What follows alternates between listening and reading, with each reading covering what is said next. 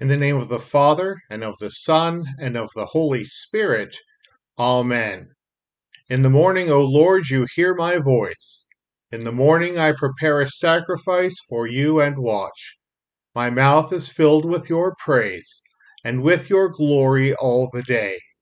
O Lord, open my lips, and my mouth will declare your praise. Glory be to the Father, and to the Son, and to the Holy Spirit, as it was in the beginning, is now, and will be forever. Amen. The word of the Lord is found recorded in St. Paul's letter to the church at Philippi, the 2nd chapter, beginning the 24th verse. And I trust in the Lord that shortly I myself will come also. I have thought it necessary to send to you Epaphroditus, my brother, and fellow worker and fellow soldier, and your messenger and minister to my need. For he has been longing for you all, and has been distressed because you heard that he was ill. Indeed, he was ill, near to death. But God had mercy on him, and not only on him, but on me also, lest I should have sorrow upon sorrow.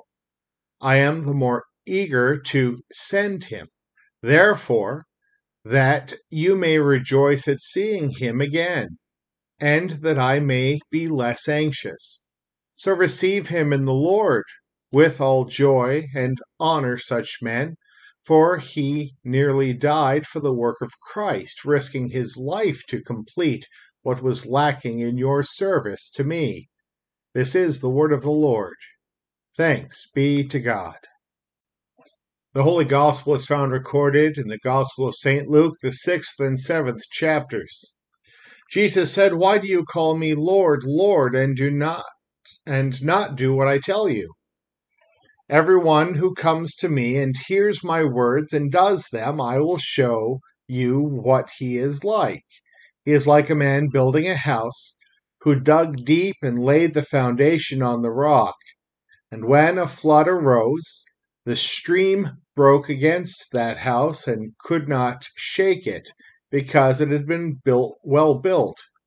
But the one who hears and does not do them is like a man who built his house on the ground without a foundation. When the stream broke against it, immediately it fell, and the ruin of that house was great." After he had finished all his sayings in the hearing of the people, he entered Capernaum. This is the word of the Lord. Thanks be to God. A devotion from the writings of Martin Luther based on the text James 2:26, which reads, "As the body without the spirit is dead, so faith without works is dead also." Faith is an active living thing, but in order that men may not deceive themselves and think they have faith when they have not, they are to examine their works, whether they also love their neighbors and do good to them. If they do this, it is a sign that they have the true faith. If they do not do this, they only have the sound of faith, and they are as one who sees himself in a glass.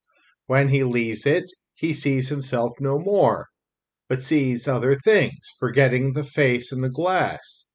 From this passage, deceivers and blind masters have demolished faith and established only good works, as though righteousness and salvation did not rest on faith, but on our works. But James means that a Christian life is nothing but faith and love. Faith is being kind and useful to all men, to friends and enemies. Where faith is right, it certainly loves and does to others in love as Christ did to him in faith. Thus, every one is to beware lest he has in his heart simply a dream and fancy instead of faith, and thus deceives himself. This he will not learn as well anywhere as in doing the works of love. Beware, if your life is not in the service of others, and you live only for yourself, and care nothing for your neighbor, then your faith is certainly nothing, for it does not do what Christ has done for you. Paul also says, "If I have faith enough to remove mountains and have not charity, love, I am nothing." This explains the whole matter, not that faith is insufficient to make us pious, but that a Christian life must embrace and never separate these two, faith and love. But the presumptuous undertake to separate them. They want only to believe and not to love. They despise their neighbor and yet pretend to have Christ. This is false and must fail. Thus we say then, what faith is everything, that faith is everything and saves us, that a man needs no more for his salvation, but he is on this account not idle, but labors much for the benefit of his neighbor, and not for himself. For he does not need it. He has enough in Christ. We confess together our common and saving faith with the Apostles' Creed.